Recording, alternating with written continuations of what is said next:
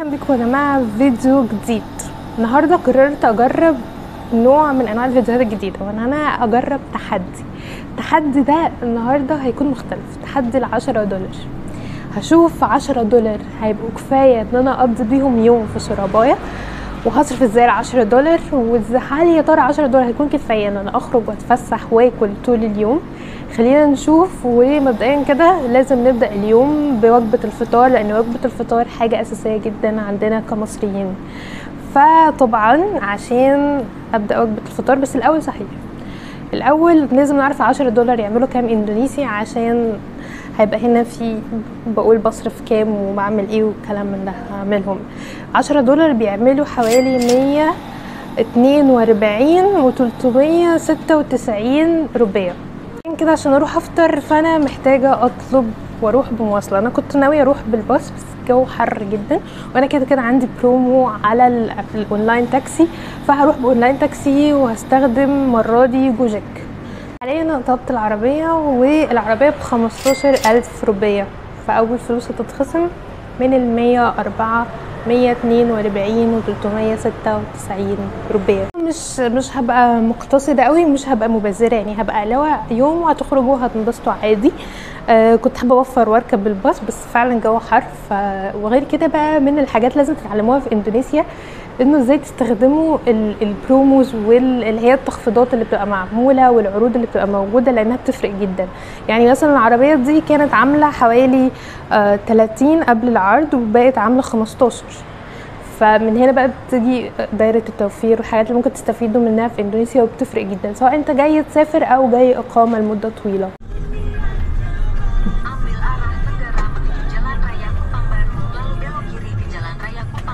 حاليا العربيه انا متواجده فيها، متوجهين لمول اسمه تاني بلازا. المول ده مول كبير جدا في سورابايا، وهروح افطر هناك. هبتدي اليوم ان انا افطر هناك، بعد كده ممكن نشوف الاسعار هناك عامله ازاي، والمنتجات الموجوده هناك عامله ازاي. ليه هفطر هناك؟ لانه ببساطه كمصريين وجبه الفطار دي حاجه اساسيه جدا ومهمه عندنا. وعندنا فطار بيتقسم لنوعين: فطار مصري اصيل وهو الفول والطعميه والحاجه دي، حاجه من ثقافتنا بقى واكل لا يعلى عليه، بس طبعا الكلام ده مش موجود في سورابايا. ولكن يوجد فطار تاني وهو الفطار الفرنسي شويه في نفسه، وهو المخبوزات. فالنهارده هوديكوا لاشهر مكان بيعمل مخبوزات في سورابايا. فعلا المخبوزات بتاعته حلوه جدا، وتعتبر الاسعار بتاعته مش غاليه ومش رخيصه، يعني في النص. فخلينا نروح ونشوف هفطر ايه وهيكلفني الفطار كام.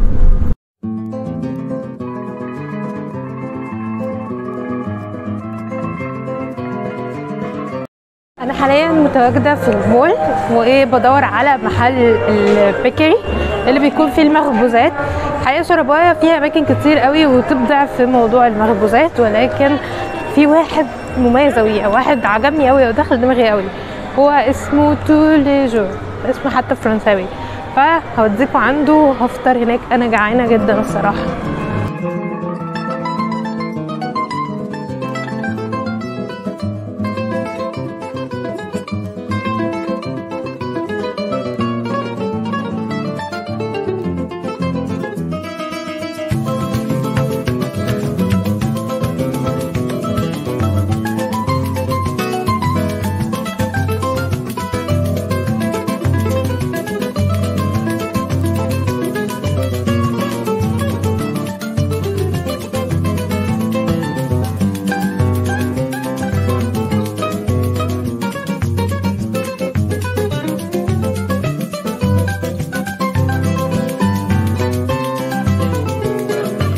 واخيرا وصلت المحل، ودلوقتي تختاري. مبدئيا كده لما بتيجي تختار هنا بيبقى فيه زي تري كده بتحط فيها الحاجات اللي انت هتحطها، وانا هوريكوا الاسعار. فهي بتبقى تري كده، وانت بتاخد الايد اللي بتاخد بيها المخبوزات.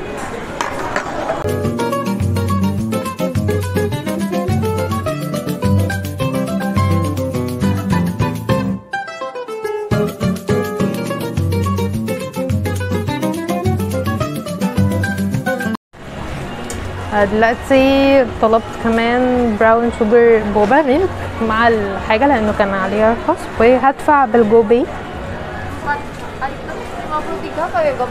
ياب جو باي. دلوقتي خلاص جبت الفطار، دفعت في الفطار كله 53، ولكن ده المبلغ قبل الخصم، بعد الخصم بقى 43 يعني نزل 10. طبعا ده كتير على فطار مش قليل، بس هنخصم المبلغ من $10 بتوعنا اللي هم 142 و96 روبية. ده كده المبلغ بتاعنا. والفطار اللي انا جبته مبدئيا ده عيش بيبقى محشي جوه حاجه زي المهلبيه، وبيبقى طري جدا وفلافي وحلو قوي. وده عيش بالجبنه، جوه جبنه، وده جواه سوسيس. فده الفطار بتاعي النهارده. وده بوبا، طبعا بوبا باللبن مشهوره جدا يعني عشان يبقى مشروب لطيف ابلع بيه. الفطار كلفني 43، طبعا ده يعتبر غالي على فطار شويه يعني. عاده احنا بنحب الحاجات المخبوزات في الفطار كمصريين، يعني بنحب المخبوزات اكتر من ان احنا ناكل رز واكل كتير اللي هو الطبيخ والحاجات دي، فاحنا بنميل اكتر للمخبوزات في الفطار. والمحل ده بيعمل مخبوزات حلوه جدا، طبعا يعتبر جايبه حاجات كتيره يعني مش حاجات قليله برضو، فيعتبر السعر معقول. بسم الله.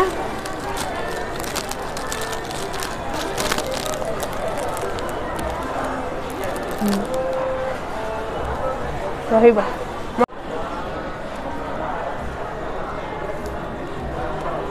بعد الفطار فالاكتيفيتي اللي هقوم بيه دلوقتي هو حاجه اسمها الويندو شوبينج. دي حاجه مش هتكلفنا فلوس خالص، احنا هنتفرج بس على الهدوم نتفرج على الحاجات، ولكن مش هنشتري، وبرضه افرجكم على الاسعار، بس احنا هنتفرج بس.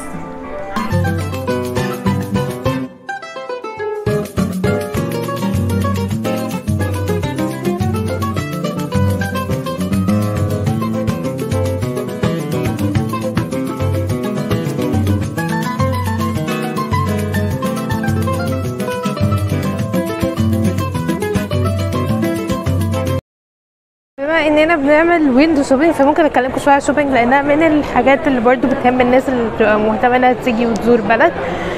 فاقدر اقول الشوبينج في اندونيسيا لطيف، بس على حسب انت هتعمل شوبينج فين، في اي مدينه.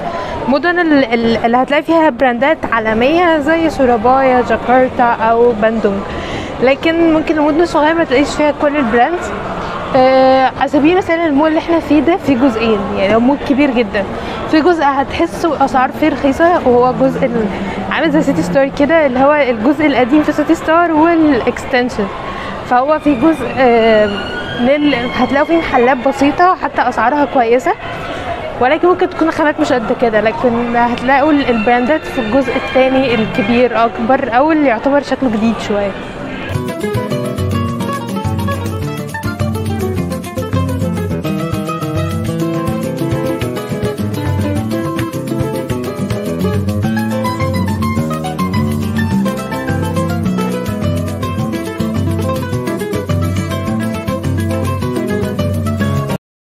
بعد ما عملنا الويندو شوبينج وخلصنا الويندو شوبينج كده، جه ميعاد الوجبه الثانيه. دي اكتر حاجه ببقى مستنياها في اليوم، فده ميعاد الغدا. فانا عملت حاجه كده عشان اخد رايكم في موضوع الغدا ده.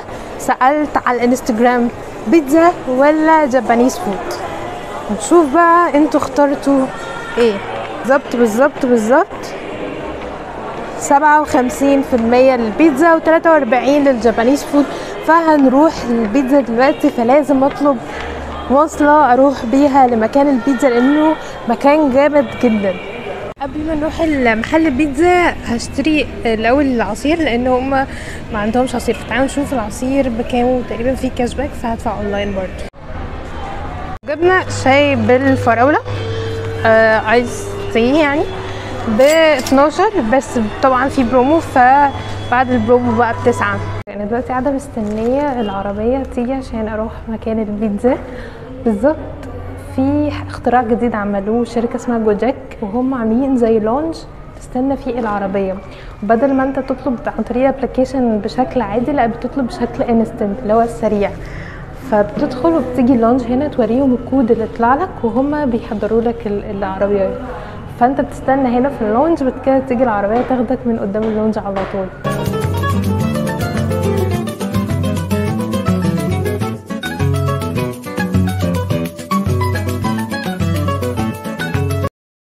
وعاملة VIP عشان تركب العربية، والعربية سعرها 18,000 روبية. ده كله هنشوف البادجت وصلت لكام. فعلا العربية جت على طول، مستنيتش كتير خالص، يعني جت بسرعة جدا، فبصراحة انا منبهرة.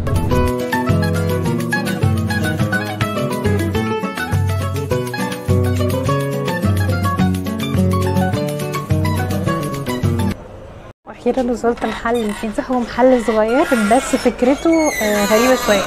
محل بيعمل بيتزا، بتشتري سلايد، بس سلايد واحده ومنه بتختار اي نوع سلايد انت عايزه، بس سلايد بتكون كبيره جدا، والفكره المحلات دي بقت منتشره جدا.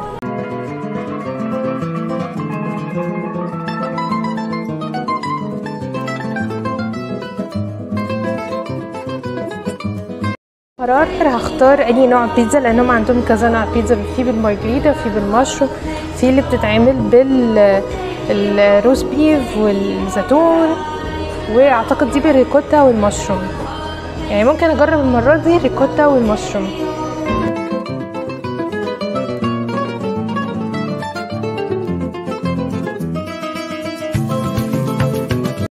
زي ما قلت ستايل المحلات دي اللي هو يبقى محل بيتزا صغير وبيبيع سلايد، مش بيبيع بيتزا كامله. هو عندهم اوبشن ان انت تشتري البيتزا كامله، ولكن مش ده، يعني مش ده الغرض منه، ولكن غرض البيتزا بتبقى كبيره جدا، فانت بتشتري سلايد، وكمان بيحط لك شويه زيوت وبهارات وجبنه برمجان لو عايز تزود على البيتزا بتاعتك.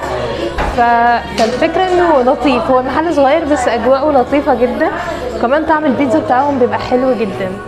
البيتزا جت. terima kasih. ده شكل البيتزا، ده بيكون شكلها. terima kasih. ده شكل البيتزا، قطعة كبيرة جدا، وكلفتني القطعة دي 33,000 روبية. فبرضه هنعمل حساباتنا عشان نعرف نبقي معانا كام من $10.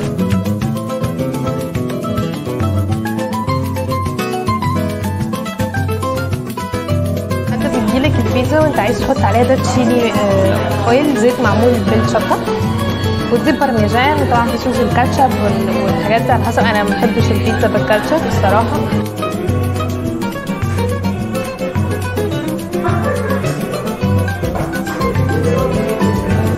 جينا نجرب البيتزا دلوقتي. طبعا انا باكل بشكل غريب، بس يعني هحاول اقطعها.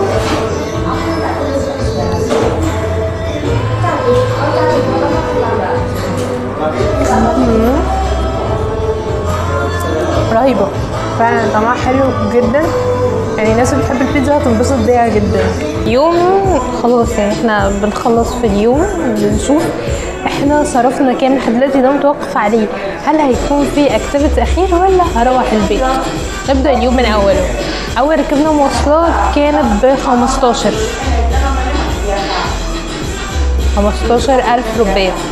بعدين خدنا فطار متين وكان غالي شوية، فكان ب43,000 روبية.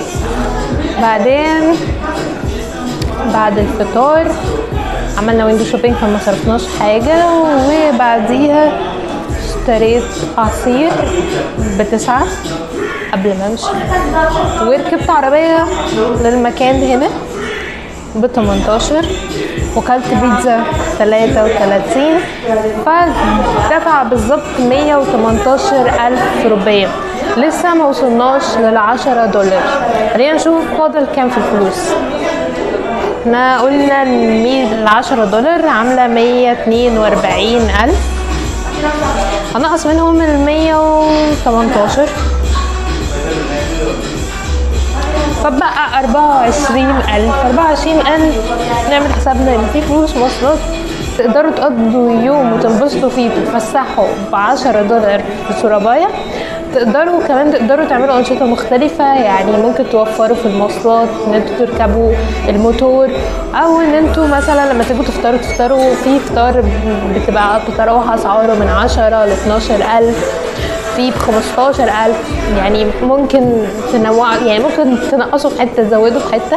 السينما كنت بدور عليها ان انا كنت بفكر في السينما، وكنت بسالكم هل نروح سينما ولا ناكل ايس كريم واتمشى في مكان، فشكلي هتمشى في مكان واكل ايس كريم، لان السينما ب25000. وحتى لما لقيت الافلام الموجوده كلها افلام يعني تكمله لاجزاء معينه، فانا ما كنتش شفتش الاجزاء الاولانيه، فمش هينفع اشوف جزء كده. يعني هنشوف الموضوع. التجربه دي كانت من مدينه سورابايا، وناويه اجربها كمان في مدينه تانية عشان نشوف اختلاف الاسعار بيفرق ولا مش بيفرق، وهحاول برضو تكون التجارب بنفس الدرجه عشان يعني ايه تكون في مساواه، فيديو النهارده خلص، وما تنسوش اللايك والشير والسبسكرايب. اشوفكم في فيديو جديد، مع السلامه، باي جنبا.